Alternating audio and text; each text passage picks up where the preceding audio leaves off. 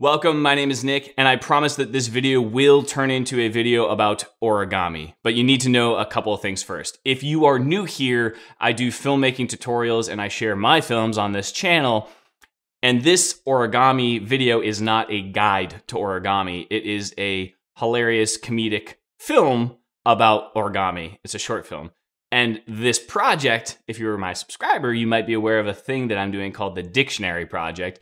And this is the first film coming out of the Dictionary Project.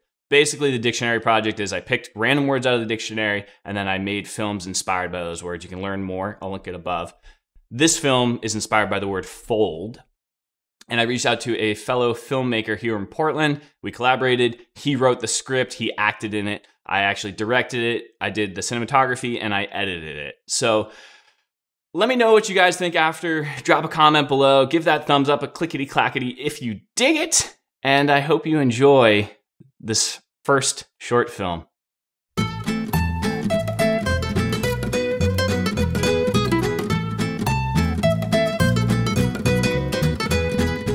Origami is the Japanese art of folding paper into boats and animals and snacks. Also, because before there was paper, they used bread, which is probably a lot easier because you just kind of mash it together.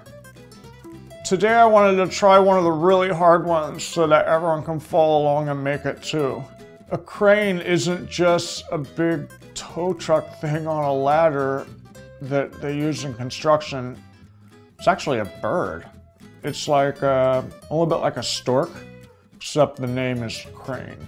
So to make a paper crane, you just kind of start off and make you fold it like that, and then you make these triangles. Origami is pretty much all triangles. The first time I learned how to do origami, my friend Tatsuya taught me, and I went over to his house, and we had to take our shoes off before we went inside. My feet were so cold. So fold it like that, and then flip it over, and then fold it like that again. So I've been making origami since I was a little boy, but there was probably like 30 years where I stopped making them, but then I started again. I probably made like 13 when I was a little boy, and then now I've made like 7. So I've made a lot. So you just basically keep making triangles. It's really not that hard to make the triangles, and honestly just keep folding, and then there's only like one hard part, but after that it's just probably finish it on your own. Probably don't even need to watch. Okay, so you have it, you pull it out a little bit and then kind of squeeze it, and then you twist it like this and kind of bend its head, and then that's where it would talk and eat and stuff. And then for the wings, you just bend them down just like where a bird would flap. And it actually really does look like a bird. It's pretty cool.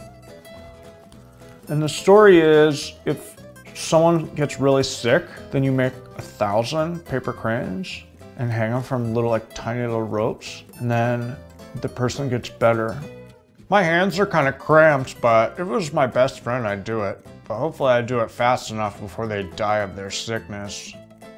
But remember, if you don't have paper, you can use spread, but don't eat it for snacks, because then it won't work.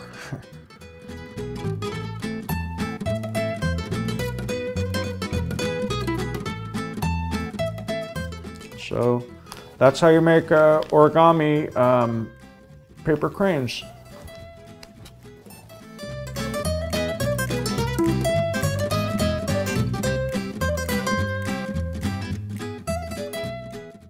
Well, I hope you guys dug that. It was really fun to make. It was a hilarious experience. It was fun to kind of get in there and get my hands dirty and turn something around super fast.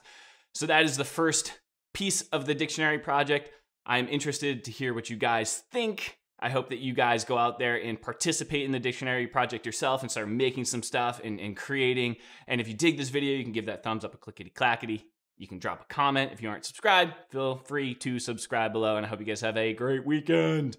Peace.